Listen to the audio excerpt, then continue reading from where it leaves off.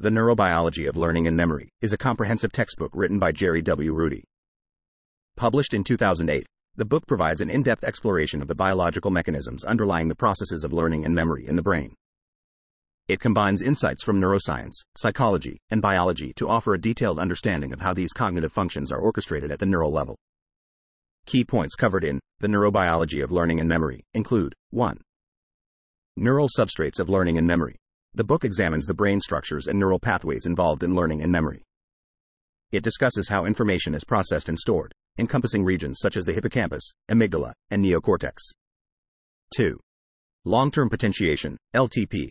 Rudy delves into the concept of long-term potentiation, a mechanism through which synaptic connections between neurons strengthen in response to repeated stimulation. LTP is considered a fundamental process underlying learning and memory. 3. Synaptic plasticity. The book explores the concept of synaptic plasticity, which refers to the adaptability of synapses in response to experience. It covers both long-term potentiation, LTP, and long-term depression, limited, as mechanisms for strengthening and weakening synaptic connections. 4. Consolidation. Rudy discusses the process of memory consolidation, which involves stabilizing and storing newly acquired information over time. He examines how memories transition from short-term to long-term storage through the involvement of various brain regions and molecular processes. 5. Types of memory.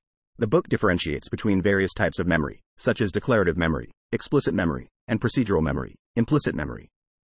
It explores the neural circuits and brain areas responsible for these distinct memory systems. 6. Neurotransmitters and neuromodulators. The author delves into the roles of neurotransmitters and neuromodulators in learning and memory. He discusses how molecules like glutamate, acetylcholine, and dopamine influence synaptic plasticity and cognitive processes. 7. Learning and memory disorders. The book touches on disorders related to learning and memory, including amnesia, Alzheimer's disease, and other neurodegenerative conditions.